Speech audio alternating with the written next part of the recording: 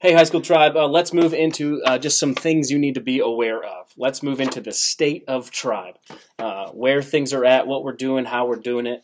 A couple things we want you to know. Unfortunately, we do have to cancel spring retreat. This was a rough decision, tough decision, but it's just the name of the game. They're canceling everything, and unfortunately, we are following suit with spring retreat. Now, I say all of that, and I met with our light team, our student leadership team earlier, and they threw out an idea about a virtual spring retreat. So if you want a virtual spring retreat, if you want to hear from Jill Bond via video, if you want to hear from Dan Link via video, if you want to do a photo, social media scavenger hunt, just do something different and crazy, then let's do it. Comment on this video below if you are interested in doing a virtual spring retreat, and we can figure something out. I thought it was a great idea. I want to throw it to you, the tribe community, and see what your thoughts are.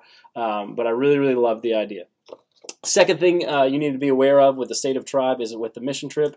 Unfortunately, we had to cancel the Panama mission trip for this year, and we'll consider whether or not next year we will go there. Of course, contingent on how things are at then. With the state of the world and the health situation, but it was a good decision. It was a wise decision. It was a church leadership decision across the board. Panama recently closed their borders, unfortunately, and so it was just the right call. We are considering a local mission trip option, whether that is the state of Virginia, whether that is Richmond, whether that is Mechanicsville. But we will begin meeting here in a couple of weeks and begin discussing what that might look like. The other thing we unfortunately had to do is we had to discontinue gathering Wednesday p.m. and Sunday a.m. And so unfortunately that's just the State of Tribe. We are following suit with our church, and we are following suit with governmental regulations in order to prevent the spread of the coronavirus.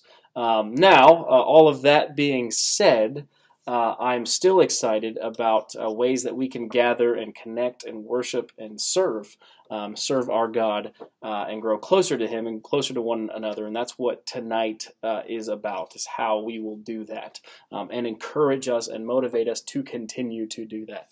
All right, so stay in tune. Remember, comment below if you're interested in a virtual spring retreat. Also, comment below if you have any ideas about where maybe we could serve this summer, whether that's Richmond or locally. We'd love to hear from you. So go ahead, comment below.